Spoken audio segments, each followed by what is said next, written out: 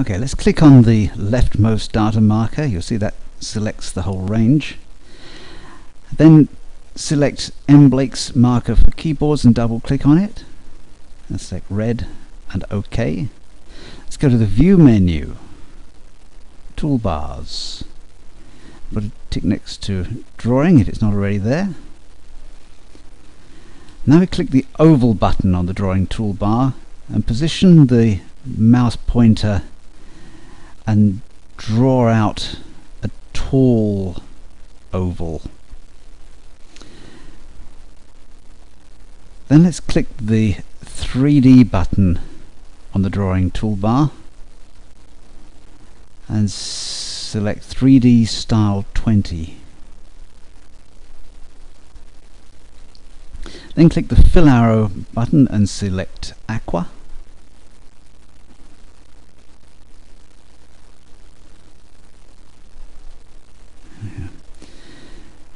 Then click the Copy button on the standard toolbar and click the tallest marker for monitors and then click the Paste button. Now right click on the data marker and say click Format Data Series, go to the Patterns tab, Fill Effects.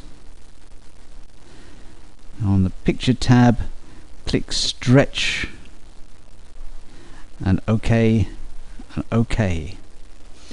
And then select that original oval that we drew and we'll delete it. Select it and hit the delete key. Let's click the Auto Shapes button and Lines and click Arrow. And then drag a line from the first of our ones to the tall one. There we go. Then click the Arrow Style button and select Arrow Style 7, the double-ended one. And click the Line Style button and we'll select 4.5 points as the thickness of the line. Now right click on the arrowhead and click Format Auto Shape and go to the Color and Lines tab and click the Color drop arrow and we'll select Plum. Well, if you don't lose it, we'll select Plum. And under Arrows, click the... There's Plum. Okay. Select the End Style drop arrow and click the Stealth arrow and OK.